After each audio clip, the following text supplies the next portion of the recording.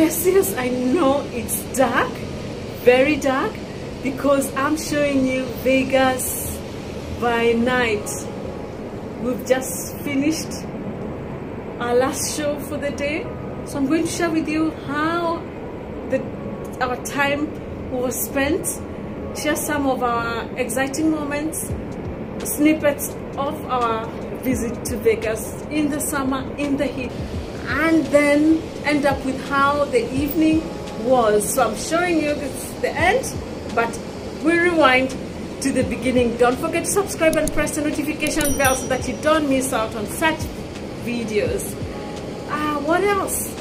I normally share with you my travel vlogs, my living in Dubai life, and my resin art. So keep watching. Into Vegas, we flew on Frontier. You need to pay for your baggage and your carry-on or your checked-in bag, extra amount, and that's mostly what happens on domestic flights within the US. But out of Vegas, we flew on the southwest, which at least gives you the carry-on and one checked-in bag free. But all this I compare with Emirates, and check out the card above where I showed you how the business class on the Airbus 380 on our flight from Dubai to San Francisco looks like. The extra mile Emirates goes even on short hauls in economy. Into Vegas, straight into the heat of Vegas. The strip is not so far from the airport. That's what I love about it. It's just mostly like 20 minutes out. You just come out of the airport, there are lots of taxis out there, so you don't have to worry about where you're going. We had this lovely lady who had lots to tell us about Las Vegas. First of all, just to let you guys know, the Las Vegas Strip, the Boulevard, both the same things. Everything's really big and looks really close, yeah, but it is not close. Oh, really? Yeah. Oh. There's a lot of, oh, look, it's over there, and then half an hour later, you're walking, going, still we're not there walking. yet. Yeah. Yes. So, in those guidebooks, about halfway through it, there is a map of both the Las Vegas Boulevard and Fremont. Okay. The strip runs north and south. You folks are on the Boulevard. You're in a good spot. You're just below, you're more towards the south of the strip. Okay. But you're in a good spot. You want to stick to either CVS or Walgreens for all of your snacks and waters and stuff like that, yeah. Because if you buy a bottle of water inside the Polo Towers or any hotel casino, you're going to go, where's the rest? Just, are you just probably looking to just see the boulevard go up and down and just see stuff? Yes, mostly. One of the cheapest ways to do that without having to pay for a taxi, Uber, Lyft, is it's called the Deuce Bus, D-E-U-C-E. It's a double-decker. It's enclosed. Don't confuse it with the Big Red Bus. There's an open-topped Big Red Bus that does tours. It's not the same one. This one is our local city bus. Okay. It goes up and down the boulevard 365 days a year, 7 days a week. It runs 24 hours, and it stops at about every 3 to 5 minutes at every single stop. You guys can purchase a day pass good for 24 hours for $8 a piece. Oh, that's good. And then you just get on and on the buses you want. Yeah. Oh, nice. Thanks for that tip. There's a lot to see and do on the strip. Yeah. It was exciting to get into Vegas, you know, coming seeing MGM, where you always hear these boxing match championships happening, seeing the pyramid or the arena for the Americans Got Talent. What's that place? What is it called? That's the Excalibur.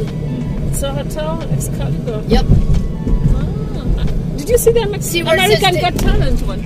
There. Oh, that's it. Oh, yeah, that's it. The American Got Talent The one. Luxor. Oh, I don't know their show times, though. That's the Deuce. Straight ahead. Okay, And it's closed. We should try for that. Nice. Yep, that's the bus you're going to keep your eye out for. Paris, the Bellagio, you know, seeing all the places, you know, you've always seen on CSI, you know, Las Vegas, or, you know, those sites or in the movies. I think there was just an excitement of being in Vegas. We stayed at the Polo Towers, They were so warm and kind, and it's modern, and that's one of the reasons we didn't pick like the Paris one or the Bellagio or the Caesar Palace, because we wanted something just a little modern. And they were so nice that they allowed us to check in early. Check-in is 4 p.m. and we were there by 11, and they were able to allow us in, to check us in early. Thank God it wasn't full. Checkout is at 10 a.m. They have this horse, I think that's why they're Polo, you know, like maybe Polo the sport. They had this horse theme going around in their art.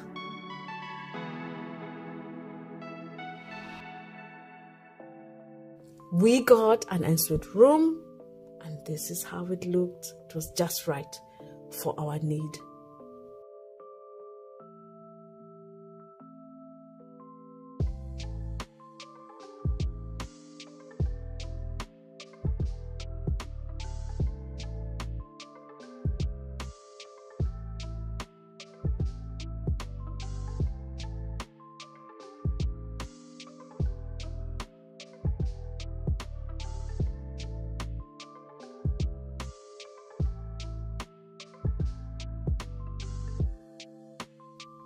Polo was just right on the strip, so we could walk up and down to the different spots.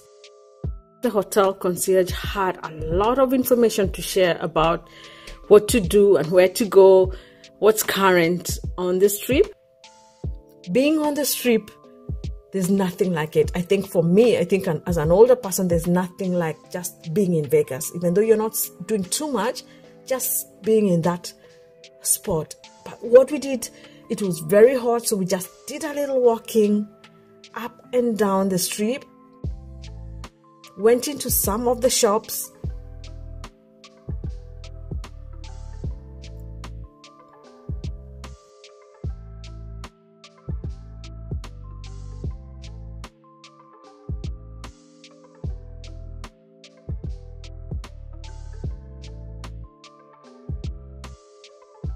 we bought some souvenirs. I would suggest you come here when it's not too hot. So either beginning of spring, just after winter, or just before winter when it's cooler. But I guess then, because it's the desert, it's windy, but the heat was a lot. We couldn't do too much of the outdoors, at least in this time. So maybe I'll come back here with my girls. But the Polo is near eateries, it's near like Walgreens or CVS if you want to get something, or toiletries or a quick snack, and close to everything else. I hope you get to see the other videos I'm going to share with you about our trip in San Francisco. Check the card above.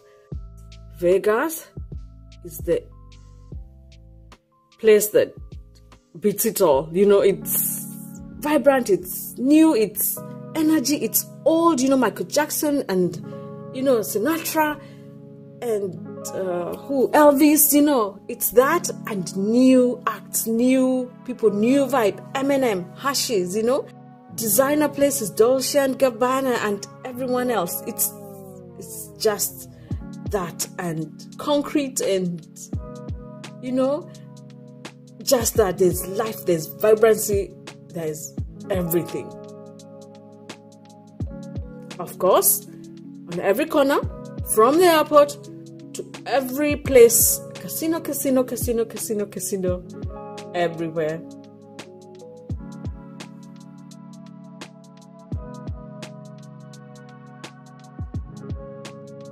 We visited the Bellagio, and you know, the famous Bellagio, you know of it. When you're looking for places to stay, you're thinking of it, but we chose not to be at the Bellagio. Instead, as I showed you, we stayed at the Polo Towers, which was good because the Bellagio was crowded. I think I prefer the, you know, one-on-one attention we got to have at Polo Towers. Remember, they allowed us to check in early. They're not as full compared to the chaos at the Bellagio, but the Bellagio has character. Let me show you how it looks on the inside.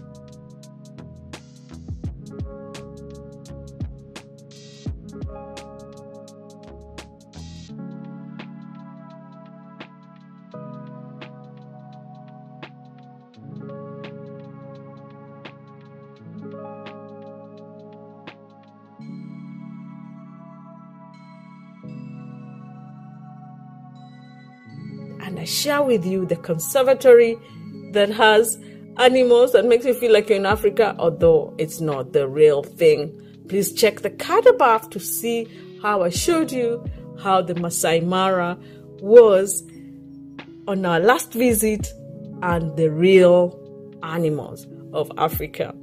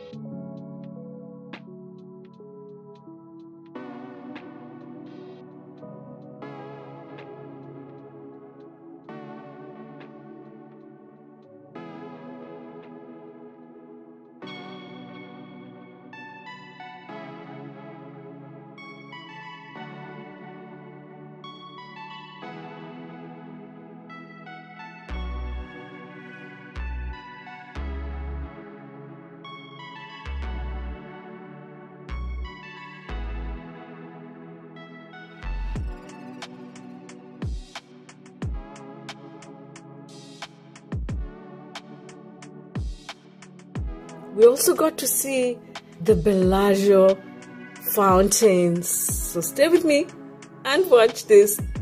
I can't play the song now because of the rights. It was to the Titanic song. But for now, this is it.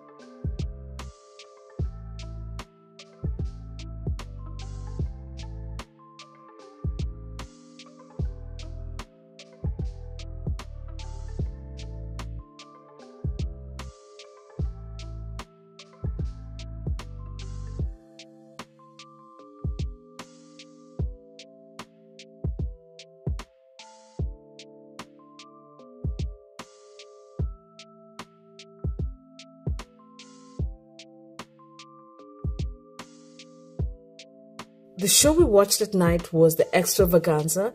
It's like a Cirque du Soleil, but not really.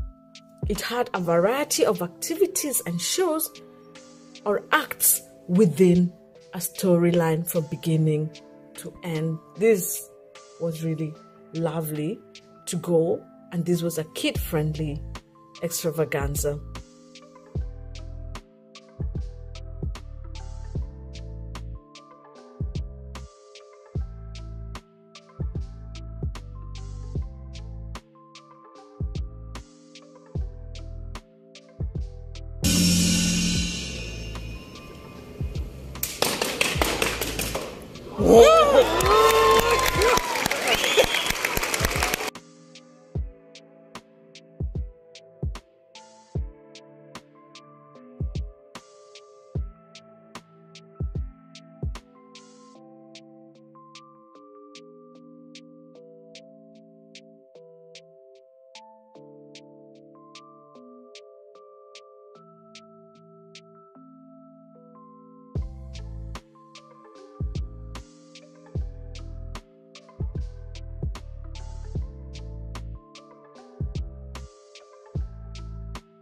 I hope you're going to subscribe and press the notification bell so that you don't miss out on my videos as I share with you some of the places we will visit in San Francisco. But I'll leave you now with the contrasting nightlife, child-friendly. I'm just showing you the streets of Las Vegas compared to what loads I showed you during the day. So how does it look at night? There's just a vibrancy. It's like another part of Vegas wakes up at night. God bless you. Barakatele. See you on my next video.